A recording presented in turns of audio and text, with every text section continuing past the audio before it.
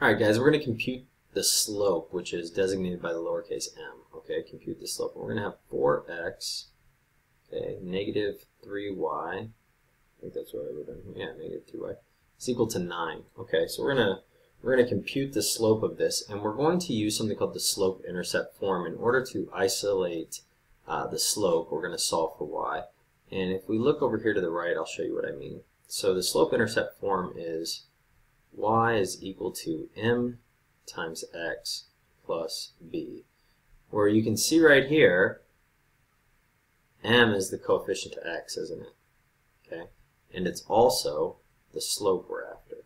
Okay, b is what's called the y-intercept.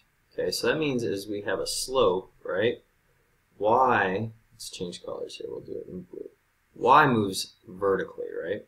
Where y intercepts a slope, this is equal to b, the y-intercept, okay?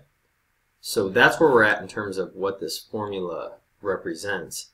And by solving for y, it's going to allow us to isolate whatever that coefficient for x is going to be, which is going to give us the slope, all right? So we need to rearrange this so that y is on this side of the equation, right?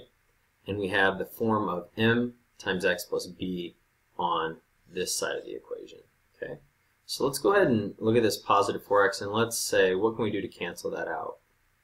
We can subtract 4x, can't we? So let's go ahead and cancel that out, and whatever we do to this side over here, right, we have to do now to this side.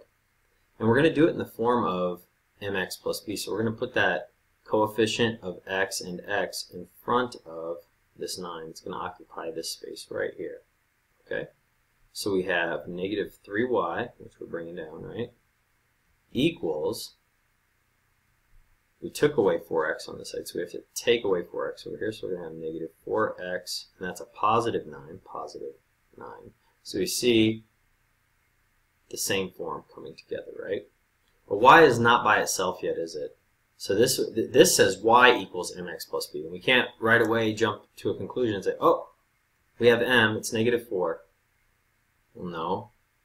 Y has a negative 3 over here attached to it. That's negative 3y's, okay? So we need to get that y by itself, and then we'll have that coefficient of x, or rather the slope of m, okay? So what can we do to get this y by itself? We talked about this in the last video in example 1, or example 2. We're going to divide away negative 3, right? And we've talked about why that cross-canceling works.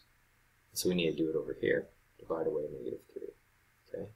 So now we end up with y is equal to negative 4x, positive 9, all of that divided against negative 3. So positive 9 divided by negative 3, that's going to give us a negative 3. So we bring that down, negative 3. Now, negative 4x divided by negative 3 is going to give us a positive 4/3 x. Okay? Negative divided by a negative is going to give us a positive, so it's going to be positive 4/3, right? So we have positive 4/3 x minus 3 is equal to y. So now we see that slope-intercept form that we see up here, right? It is of the form y equals m times x plus b. So we see b is going to be negative 3. That's going to be the slope, the y-intercept of the slope. And we see that the coefficient of x is 4/3. That's going to be the actual slope. So that is going to equal the m component, which we were after.